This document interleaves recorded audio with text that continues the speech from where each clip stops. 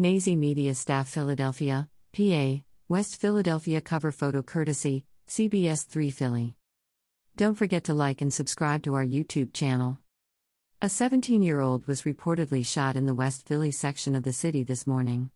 According to a report from Fox 29 Philly, multiple shots were fired on the 5100 block of Funston Street at around 11:30 a.m. on Wednesday morning. Photo, CBS Philly. The teen reportedly suffered 2 gunshot wounds to her lower body. She was rushed to Penn Presbyterian Medical Center where she was last reported to be in stable condition. Police did not give any word on a possible motive for the shooting. No suspects have been named and no arrests have been made at this time.